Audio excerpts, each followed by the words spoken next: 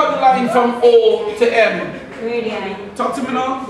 Radius. So this is radius, and this is what radius. Can we agree that this side and this side are equal? Yes, sir. Fine. If those two sides are equal, this triangle is an isosceles triangle. The two equal sides meet at the apex, and opposite from the apex is the base. What is the apex? The two base angles of an isosceles triangle are equal. If this is theta, this is also theta.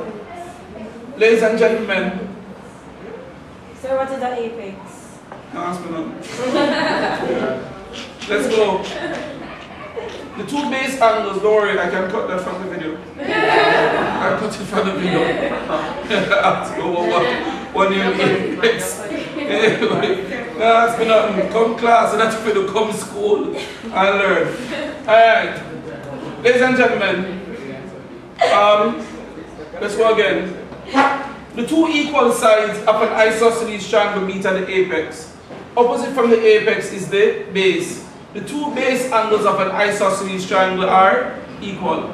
Alright, well, therefore, can you agree therefore that theta plus 110 is equal to 180 degrees? Can you agree? Yes, sir. Why?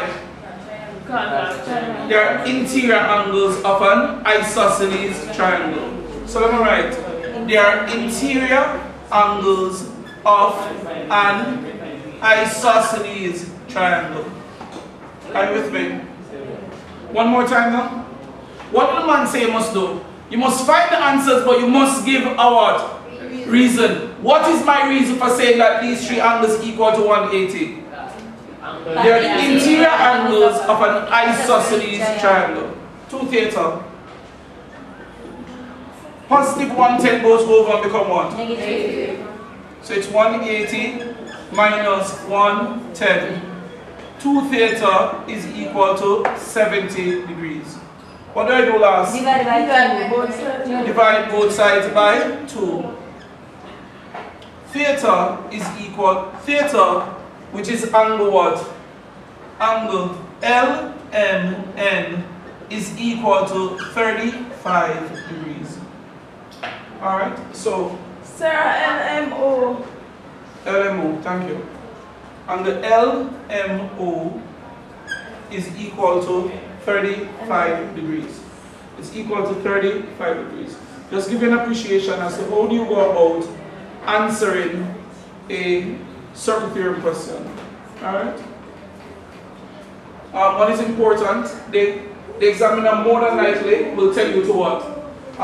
Find the angle and give a reason for your answer. 1, 2. Even if he doesn't say give a reason, you must give a reason. Please listen. Giving the reason is part of the solution. If you do not give the reason, you're going to lose marks. Half of the answer, half of the mark. Down at the center. So far, what have we learned? We've learned that one, the angles in the same segment are equal. We have learned that angles in the same segment are equal. Characteristics, they have the same starting point on the what? They start at what? One end of a chord and ends at the other end of the chord, and the angle itself is formed at the circumference. So the angle that is formed at the circumference in the same segment, those angles are equal. Angles which are formed at the same circumference in the same segment are equal. Number 2, we've learned that the angle in a semicircle is equal to 90 degrees. The angle in a semicircle is equal to 90 degrees. So the angle starts at one end of the diameter, ends at the other end of the diameter, and the 90-degree angle is formed at the circumference. The third thing we learned, the angle at the center is equal to 2 times the angle at the circumference. The angle at the center is equal to 2 times the angle at the circumference. Alright, the fourth thing I'm going to talk to you about But before I do that, before I give you the fourth theorem, I'm going to talk to you about I'm going to talk to you about cyclic quadrilateral. What? Cyclic quadrilateral. It's alright, I'll write it on the board. Mommy, back to us soon. Cyclic quadrilateral. Cycling.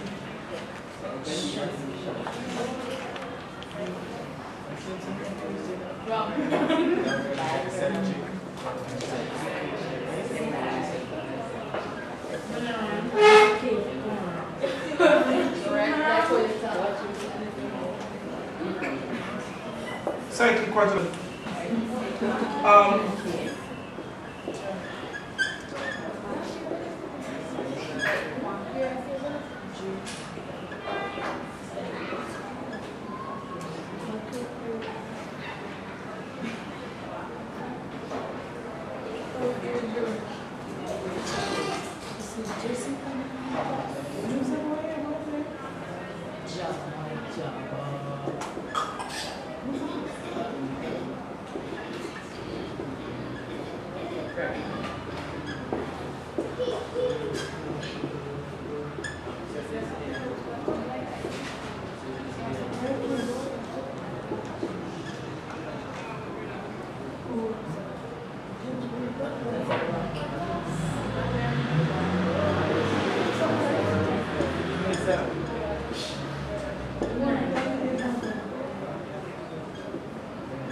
Alright.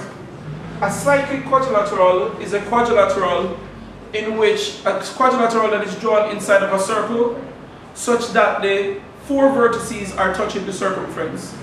So, for example,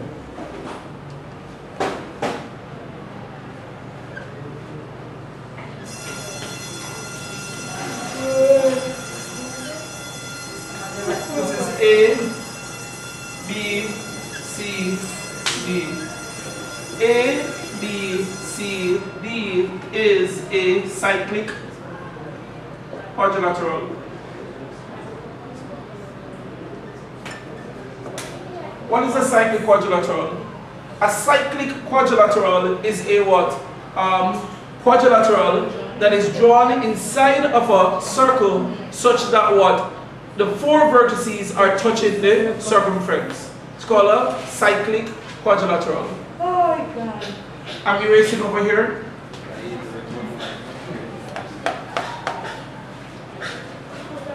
I'm erasing over here. Which brings us to the fourth theorem.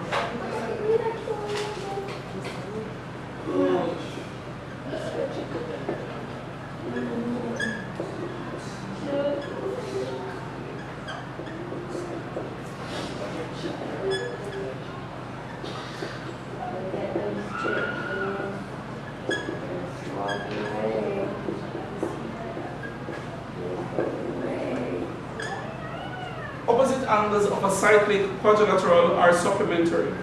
Opposite angles of a cyclic quadrilateral are supplementary. Supplementary.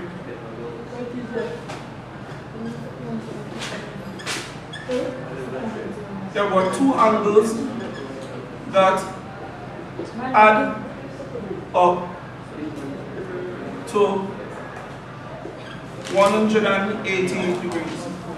Supplementary angles are two angles that add up to 180 degrees. Opposite angles of a cyclic quadrilateral are supplementary.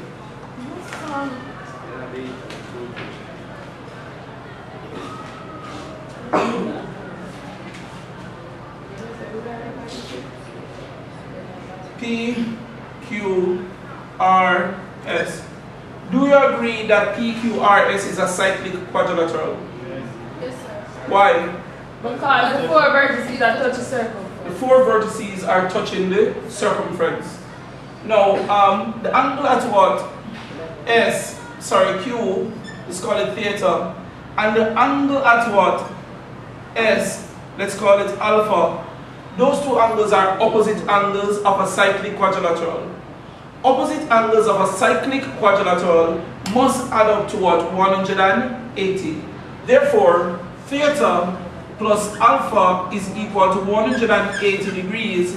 They are opposite